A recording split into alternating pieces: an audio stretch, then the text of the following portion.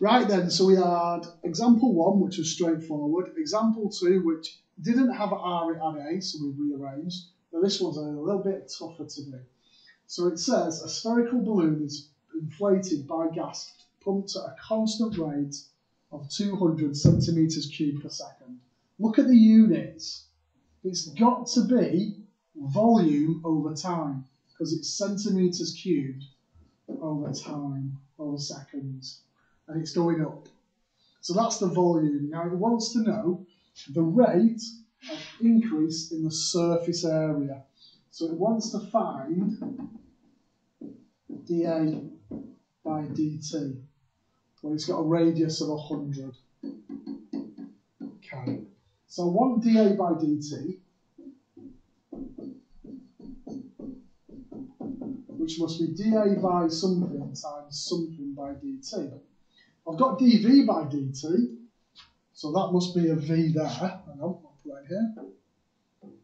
So I've got a dV, so that must be a dV. There. Now here's my issue. That is an equation that links the surface area and the volume. So I've got a problem here, because I need to link surface area with volume. Surface area and the volume have each got their own equations, both linked to R. So both have their own, both have own equations linked to R. So what I'm going to do is, I'm going to try and do a sneaky second chain rule. So I'm going to do a sneaky second chain rule.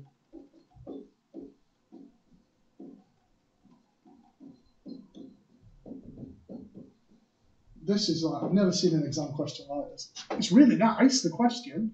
I've never seen one like this. It's really complex. So dA by dV is dA over dR times dR over dV.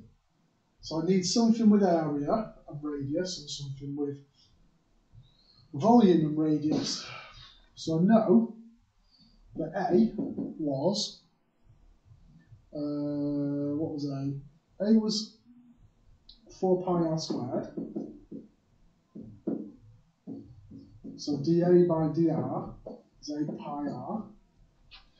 Volume is 4/3 pi r cubed.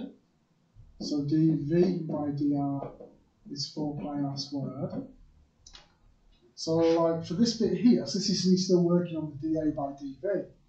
So the dA by dV is dA by dr, which is the 8 pi r. Oh, I don't know where the divide's coming from. Hang on. So it's quite messy, this one.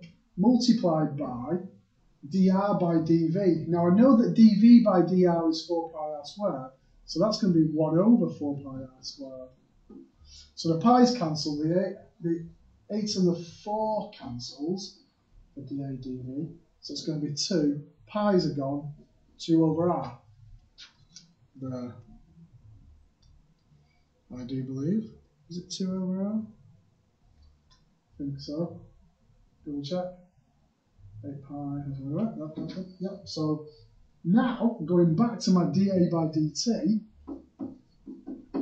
it's going to be 2 over r times by 200, when r is 100. So dA by dt is 2 over 100 times by 200. That's going to be 400 over 100. It's going to give me 4. And I don't like that question, because you've got to do a second bit. All this bit here is a second bit of the chain rule. There. So area over time, so centimetres squared per second. There we go. There's a question for you, which I'll just show you. But it might be that I run through these in class again, because they're not the easiest to do. But it's good to see them. The whole point of the whole point in seeing the videos is to give you a bit of a heads up before we go through it again, isn't it? So in many ways, the hard ones are better to be done by video. There. And I think we're on consolidation now. Right, so well done everybody. See you later. Bye-bye.